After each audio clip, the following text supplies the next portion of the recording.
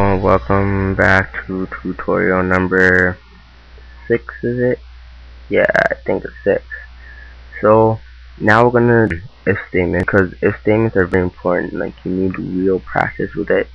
So, it would be boring if you were just doing the same calculated example all the time. So, we're gonna be doing a different example that will probably apply to most of you.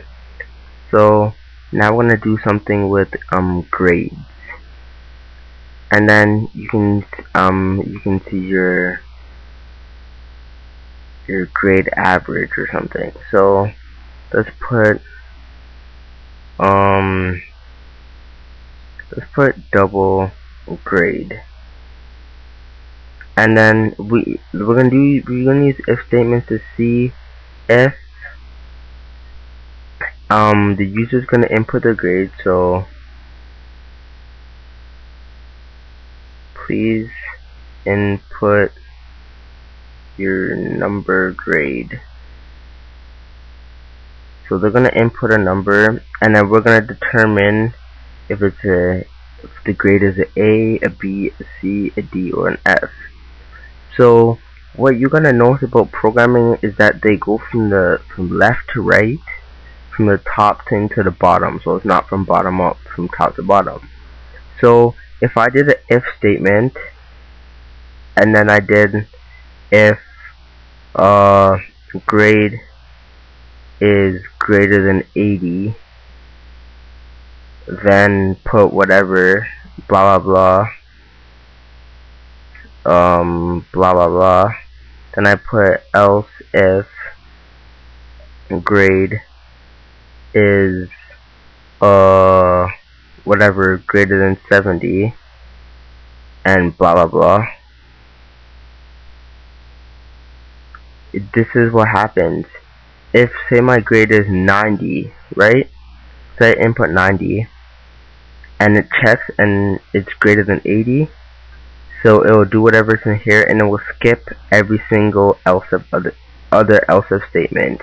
It doesn't matter even if it's true, it will skip the whole else if statement. So that's the thing you gotta notice. So say you wanted to type in everything for every if statement, so then you would put, instead of else if, you just put if. So we'll check this, if grade is greater than 80, then it will post whatever it did. Then it says, oh, it's greater than 70, so I should do whatever is in the statement below. So that's another thing you should learn. So let me show you why I told you this. So I'm gonna show you a little program. So put if grade is greater than 80, greater or equal to 80, then cout you got an A,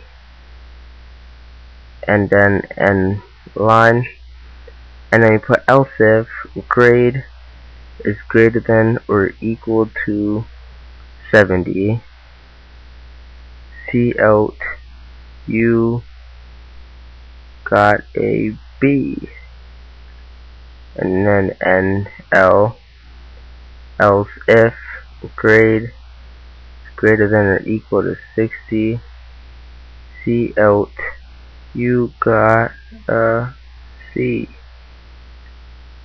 and else if grade is greater than or equal to 50, cout you got a D, and else, so if it's lower than 50, you got a F and L. So let's just test that little program right here.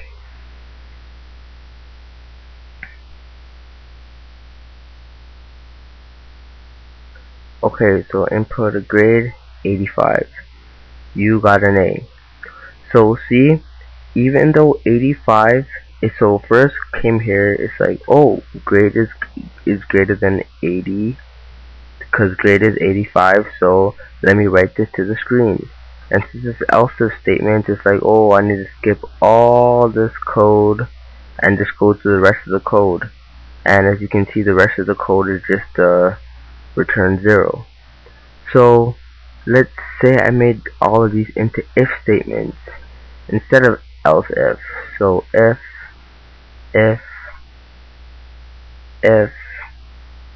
and let's just keep this else. So this else is attached to this if. So if this isn't true, then this else will run.